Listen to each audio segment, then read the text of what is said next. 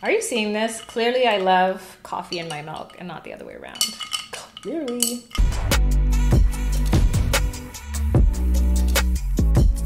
Loves, it's A back on your screen with another one. Hope you're all well. It's been a minute. How long has it been since I've sat here and it's just been you and me?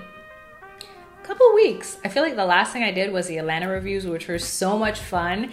If you found me from there, my little commentary and recaps, thank you so much for sticking around. I appreciate each and every one of you.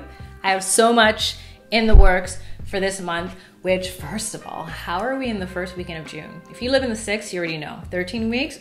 More like 9. The weather fluctuates so much here. Hot girl summer is gonna become icy real quick, so you gotta enjoy it. I'm gonna keep you guys up to date with the vlogs, but instead of doing weekly vlogs, I think I'm gonna keep to the 4-week vlog since you seem to like the one I last posted. I know it's not as often as it used to be, but trust me, 9 hours of editing, 3 hours of filming, that's a lot of time week by week by week. Let me know if you really love them and I get enough people to love them, then I'll keep doing them like that. Otherwise, at the end of the month, I'll just give you a quick recap, share some snippets of what I've been up to for the last 30 or 31 days. And as for everything else, usually when I see a comment related to Stargardt disease, the answer is already on this platform. I also have a 4-part series, well, 2 of them, a beginner and an intermediate, because who really masters blindness? Let's be real. On what it's like to live life legally blind and the different stages as far as school, work, dating, figuring out yourself, being independent. I answer it all, so you can check out the YouTube membership or Patreon, whichever platform you prefer. On the note of Patreon, a lot of you guys already know I have my pod. It's called Authentic. You can find it on all public platforms. I also have a private version on Patreon. The public one, I usually use something in social media and put a little authentic twist on it. What can we learn? What does this say? How do we reflect this back on ourselves?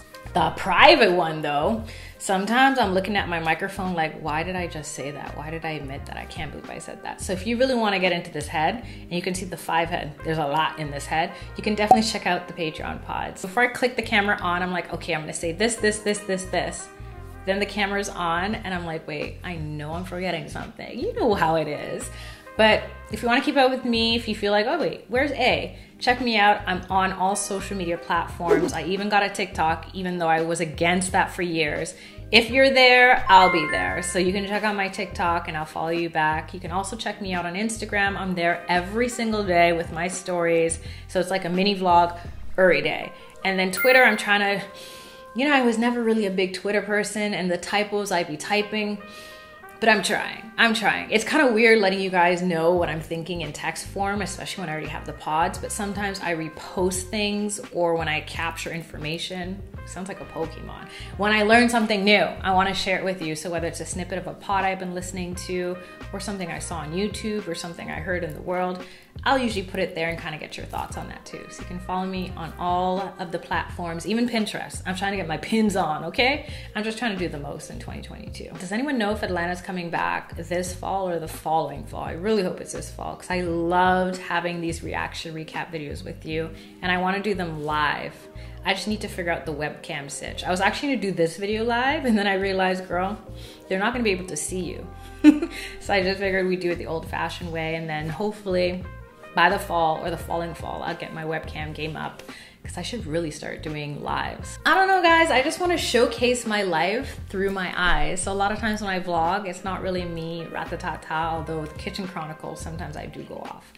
But most of the time I'm showing you sceneries or spots and places I like to go because I want you to see what I may not even be able to see in the moment and enjoy. And I get secondhand enjoyment when I'm zooming in and editing these videos because like, oh, I didn't even take that in when I was there. But in the process of creating content for you, I'm able to enjoy it myself. It's so weird. Usually content creators complain about the opposite, that they can't fully indulge in the moment because they're constantly creating, collecting content. But for me, since when I usually look at something, I can't see it well, this is my excuse to capture it and then enjoy it a second time close up. So if you guys like it, I love it. I'll keep it coming with whatever content you prefer. Let me know down below what you want to see more of, what I've done in the past that you're like, girl, bring back. What you're like, no, it's a no-go. Don't ever do that again. Don't waste my time, your time, everyone's time. I'm open, you know that, as long as you come respectful. And they said there's no such thing as constructive criticism. But if you have input, I'm here for it. So let a girl know down below. If you haven't already and this is your first time watching my video, hey, subscribe. I've got a lot on this platform and I have a lot more coming, so I hope you guys stick around for a bit. Hit the like button, and until next time, stay safe, stay sane, stay blessed. Love and later.